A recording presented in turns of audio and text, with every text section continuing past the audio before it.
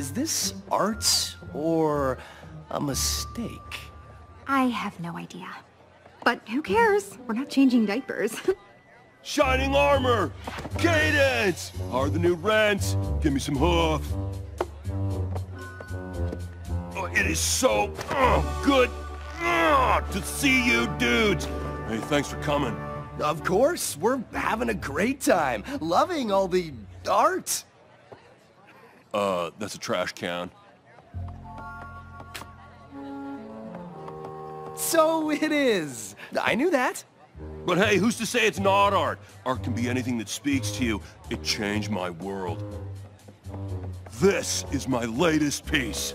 1,000 Nights in a Hallway.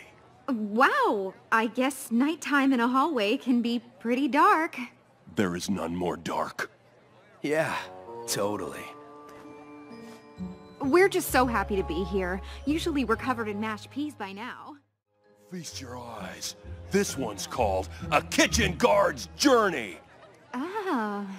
This reminds me of the time Flurry got into the chocolate pudding, and we found little chocolate hoof prints all over the carpet. That took forever to clean up.